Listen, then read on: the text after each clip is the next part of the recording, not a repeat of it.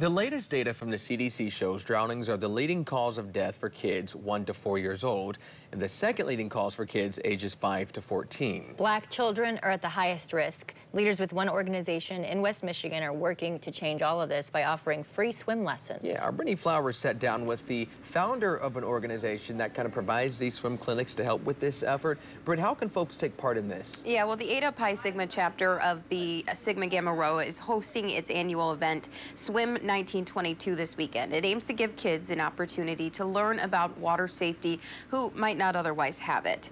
Now, the swim clinic will take place at the Martin Luther King Park pool from 11 until 2 Saturday. It's geared towards kids ages 5 to 14, covering topics like the importance of life jackets, what to do in an emergency, and where and when to swim safely. Swim instructors will be on site working with students, and the park will have additional activities going on for kids and adults.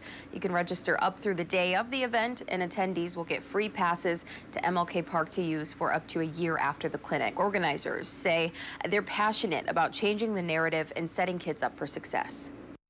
Working with kids was something that I just found was really passionate because they're our future. So like being able to put into them and to make sure that they're safe and growing up in a world where they can have opportunities, I think is just really important. Take advantage of us having access because, you know, it's important for us to highlight the safety around water and to get rid of people's fear about being in the water or the stereotypes that come along with that. Black women in hair care and being in the water is the whole thing. So I think maybe just eliminating some of those barriers, and we hope people to, you know, come out. Swim 1922 is supported by the Grand Rapids Neighborhood Match Fund, which offers grants between $500 and $5,000 for resident-led projects that are community-focused and inclusive. Applications are accepted twice per year. The city is currently accepting applications through June 30th. We have all this information on our website, woodtv.com. Donovan. All righty, Britt, thank you for that.